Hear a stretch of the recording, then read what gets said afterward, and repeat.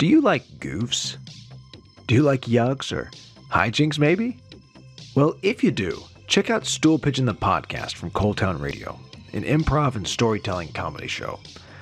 It's got a rotating cast of some of Austin's finest and most physically attractive improv comedians, making it all up on the spot, inspired by true stories from a different storyteller each week. The stories are true, the improv is made up.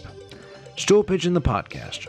Real stories, real fun, real good, most of the time.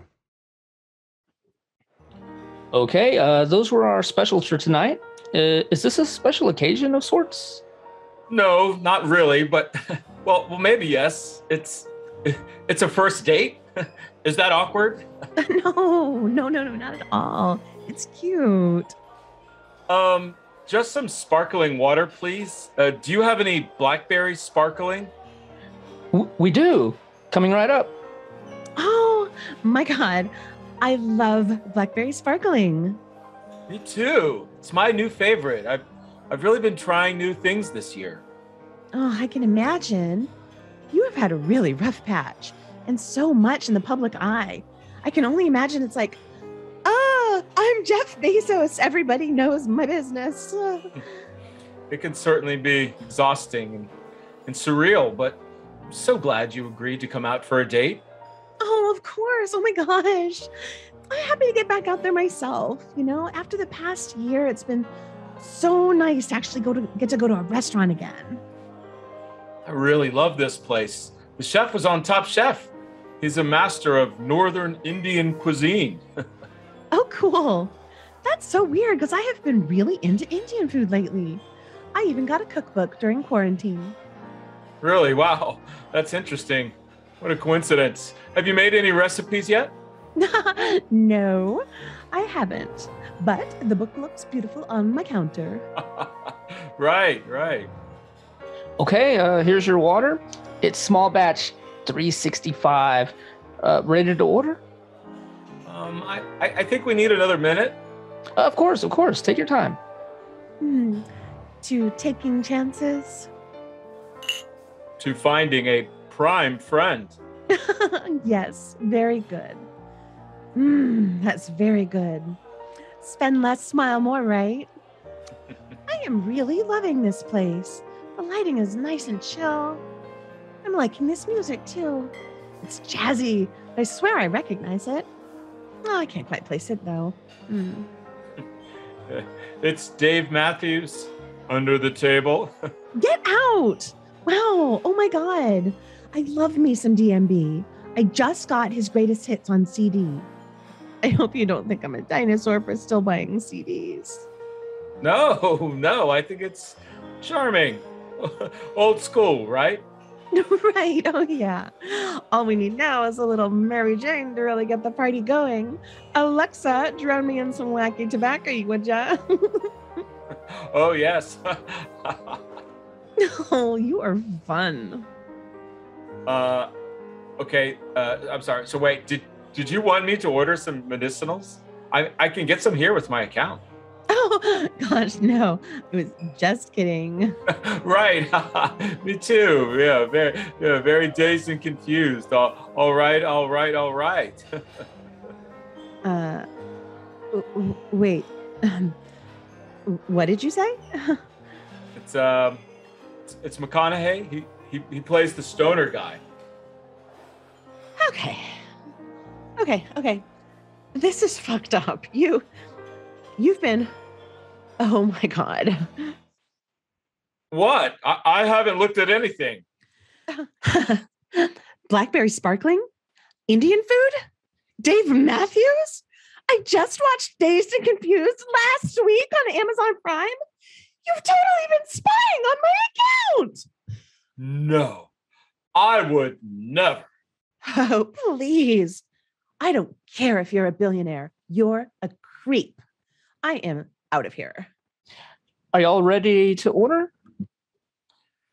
We're done. Shut it down. Shut it all down.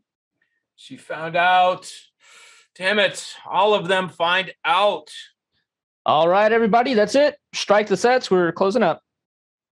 Alexa, get me a pint of Haagen-Dazs and Cue up, pretty woman. I'll be home in 20. Hi guys, Katie Stone here. I am a copywriter and comedian living with a mood disorder in Los Angeles, California. I'm Lane Ingram, comedy performer and therapist here in Austin, Texas. And we are the hosts of Yeah, But Are You Happy, a weekly podcast talking about the intersection of mental health and creativity. We have a lot of fun discussing really heavy topics in a way that is fun and accessible to our audience, and we're really excited by the community we've collected to be asking us questions and interacting every week. Check us out here on Coldtown Radio every week and at twitch.tv/ColdtownTV every Wednesday. See you guys soon. Simon, Lydia, you will love Romeo and Juliet. I did see it hither on opening night. 'Twas most wondrous. We cannot wait. I had no idea thou wert such a fan, Edmund. Oh, love, fights, suicide. What's not to like? Soft. Don't ruin the entire plot. The bard doth reveal what I hath said within the first 5 minutes of performance. Thou art not the bard, are you, Edmund? Thou must be more careful. I still cannot believe thou spoiled Oedipus Rex for me. I thought everyone already knew what happened.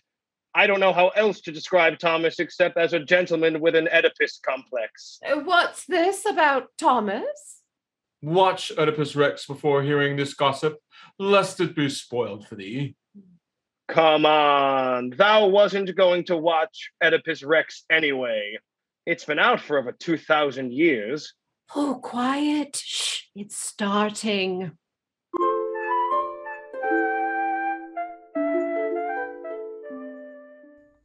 Here comes the furious Tybalt, back again. This is my favorite part. Romeo, away, be gone. Romeo's in trouble now. Stand not amazed. The prince will doom thee death. Might as well stay there and let the prince slay thee, Romeo. Simon, what do you have against poor Romeo? I'm rooting for him. As Edmund alluded to earlier, this will not have a happy end. He may as well save Juliet and all of us the time, and let the prince do the deed he will later perform himself. You think Romeo's gonna kill himself? Weren't you listening? A pair of star-crossed lovers take their life? It was part of the prologue. I missed that part. Juliet's gonna kill herself too. Let's go, children. I had no idea this place was such a bad influence for the youth. For never was a story of more woe than this of Juliet and her Romeo. What a heartbreaking ending. I thought thou would like it, Lydia. Come, I want to queue up to speak with Shakespeare. Heartbreaking, but not unexpected, of course. 'Twas a great play. I only wish I came in not knowing whether it end in joy or defeat. Thou shouldst already have known it was a tragedy. That's why the theatre has flown a black flag today. Why, thanks for pointing that out. I must avert my eyes when I come see Julius Caesar next week. Surely thou dost not expect the tragedy of Julius Caesar to be joyful. I know not to expect it now. If not me, surely the town crier made mention of all I have told you. Oh, I avoid them altogether. They always tell too much in their advertisement. We're next in line. Mr. Shakespeare, sir, it is an honor to meet you. I waited hours to see the premieres of Henry IV, Part 1 and Part 2, and have enjoyed them both greatly. I'm pleased to meet such fans. I hope you will enjoy the upcoming Henry V. I cannot wait to see Henry beating the French in the war. How are you privy to such information, good sir? Don't upset William Shakespeare, Edmund. This is what I know about Henry V from history. His victories at Agincourt were famous. I do not appreciate people going about, leaking the parts of the plot out. Keep this to thyself. Hear ye! This just in! Henry V goes late. Henry battles France and wins.